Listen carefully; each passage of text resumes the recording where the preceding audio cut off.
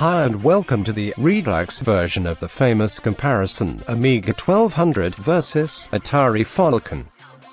As you know, the demo is Starstruck for the group the Black Lotus. When I made the first comparison, I only had my old Blizzard PPC at 50 MHz since the Blizzard at 66 MHz that I usually use was used by a coder from my group.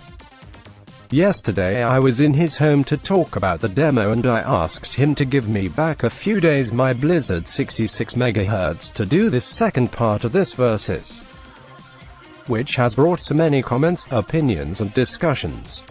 It is true that the original comparison is wrong. Since compare a processor at 50 MHz against another at 66 MHz does not make any sense, I admit my mistake and with this video I will try to correct it.